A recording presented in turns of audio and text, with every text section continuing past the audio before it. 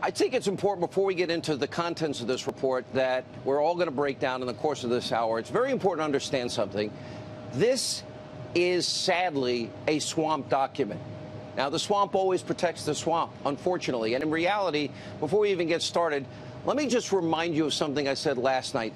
The facts in this case are not in dispute. The evidence is overwhelming and incontrovertible. Hillary violated the Espionage Act. That's a fact. She mishandled, she destroyed classified top secret special access programming information. It's a fact. She deleted 33,000 subpoenaed emails. She acid washed her hard drive with bleach bit so they couldn't get them. Facts. And she had aides destroy her mobile devices with hammers. Also a fact. Here's another fact. Christian Saucier spent a year in prison for what? 6 pictures on a cell phone at a submarine that he was proud that he worked on. He never shared it with anybody. So in terms of severity, it doesn't compare to what we know Hillary Clinton did.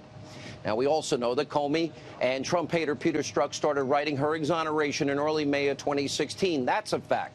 They didn't interview her until July 2nd, 2016, and then July 5th, they exonerated her. And we know they pulled the legal definition of gross negligence. They pulled it right out of the document. They pulled out in one of their earlier writings in this that, in fact, foreign intelligence services had hacked into that bathroom closet. All a fact. Every single American tonight, you should be shocked. You should be disappointed. You should be concerned about what we're learning. We're talking about abuse of power and corruption at the highest levels of the FBI and how the FBI was politicized. It's all true, and we have a lot of new evidence we'll share with you tonight. And I want to be very clear at the start. I'm not talking about rank-and-file FBI guys. I'm not talking about them. I predict by the time this story ends, they will end up being the heroes when they're finally subpoenaed and allowed to testify and tell their stories about what they saw their bosses were doing.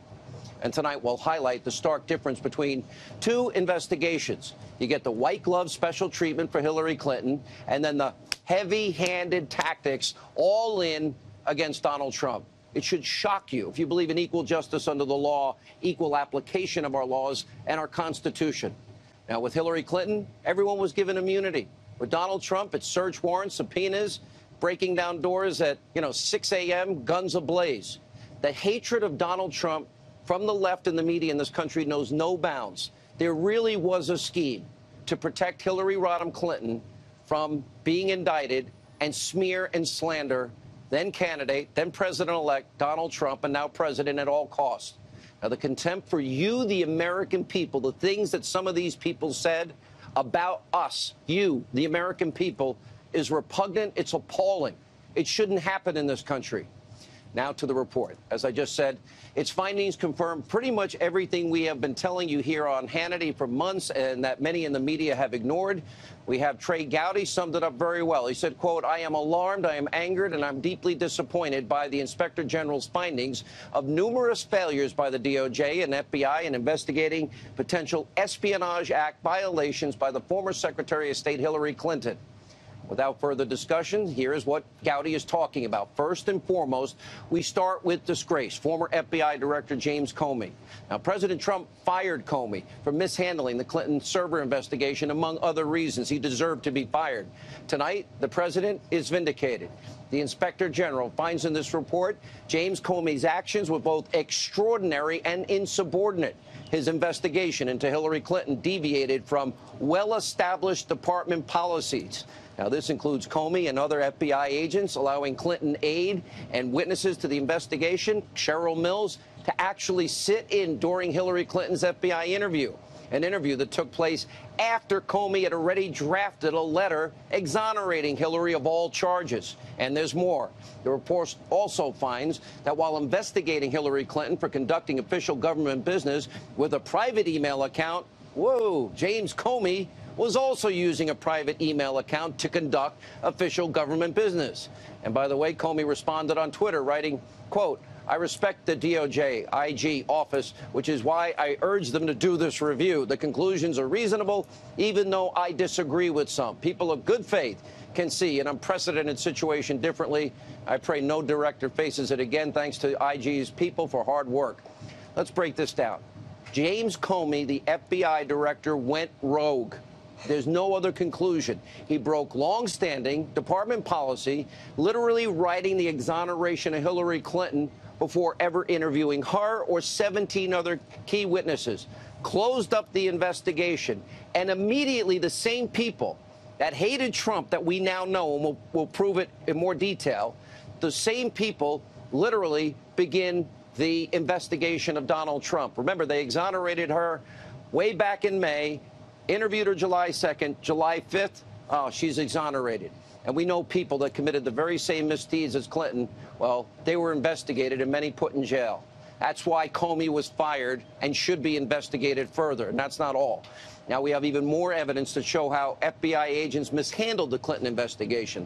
Let's go back to the IG report. Agents involved in the Clinton Foundation investigation, get this, they were instructed to take no overt investigative steps prior to the election. And the report also confirmed that while the FBI was tiptoeing around their favored candidate, Hillary Clinton, who they fully thought would win the election, Clinton's private server was being accessed by foreign actors. Oh, that's something else that they took out. And remember the FBI Trump-hating lovebirds, Strzok and Page? Well, they're back, and they're back in a big way tonight. And by the way, they're heavily featured in Horowitz's report. When you see this, keep in mind, Horowitz, unbelievably, this is outrageous, did not find that bias impacted the FBI investigation. I'm sorry, Mr. Horowitz, you're wrong. Look at this newly uncovered text message. The date, August 8, 2016. Page exclaims, Trump's never going to become president, right? Right? And Strzok responds, quote, no, he's not. We'll stop it. We'll stop it. In case you're wondering what Strzok is talking about, he's making it crystal clear in this tweet from a month earlier, in July of 2016. Damn, this feels momentous because this matters. The other one did too, meaning the investigation into Clinton, but that was to ensure we didn't bleep something up. This matters because this matters. So super glad to be on this voyage with you. And, of course, Strzok is talking about the impending Russia investigation into the Trump campaign and comparing it to the Clinton investigation, which he tried so hard not to screw up because it was his effort to clear Hillary Clinton of all charges so she could remain a candidate, the favored candidate. Don't forget about the insurance policy that was referenced in previous Page Strzok texts if, in fact, Trump won the election. Now, it's important to also remember that all of this took place around extreme levels of anti-Trump bias at the highest levels of FBI. Some of it should shock the conscience. Page calling Trump an enormous D-bag. And that to the list, add that to the list of insults, both Page and Strzok were lobbying against Donald Trump, calling him an idiot, a menace, a lonesome human being, and so much more. And Strzok is the guy leading all of this investigation. Then the report concluded about these texts, quote, not only indicative of a biased state of mind, but even more seriously implies a willingness to take official action to impact the presidential candidate's electoral prospects. Yeah, that's political. Lisa Page, by the way, called Trump, and as we said before, we won't go back to that. And now the IG found evidence of so much more bias among FBI officials. For example, look at this message from one unnamed agent, quote, Trump supporters, by the way, that's you, are all poor to middle class, uneducated, lazy POSs, we know what that is, that think he will magically grant them jobs for doing nothing. On October 28, 2016, shortly after Comey's letter to Congress that announced the reopening of the Clinton investigation, one unnamed FBI attorney sent an instant message to a fellow FBI employee. Look at this. I'm clinging to small pockets of happiness in the dark times of the republic's destruction. And following the election, the same FBI attorney sent an instant message that said, quote, I'm numb, with a fellow employee responding, I can't stop crying. Now, prior to the election in September of 2016, one FBI agent involved in an instant message conversation where they attacked President Trump's supporters. Their words, not mine. I don't use it. Retarded. And by the way, that's only the tip of the iceberg. IG has referred 5 FBI employees for investigation after uncovering their extreme political bias. And get this, Horowitz's overall conclusion said no prevailing bias at the FBI and its actions in the Clinton and Trump investigations. Really, Mr. Horowitz? You don't see that as political bias? What do you call everything you just reported? It's all political. And look at this. The IG report also found that FBI employees received, free tickets to sporting events from who?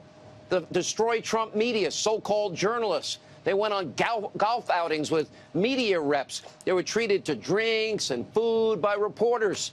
Now, because of everything we just showed you, that report concluded that Comey, Page, Strzok, and others severely damaged the reputation of the FBI. And here's what current FBI Director Christopher Wray said about all of these damning findings. Take a look. I take this report very seriously, and we accept its findings and recommendations. It's also important, though, to note what the Inspector General did not find.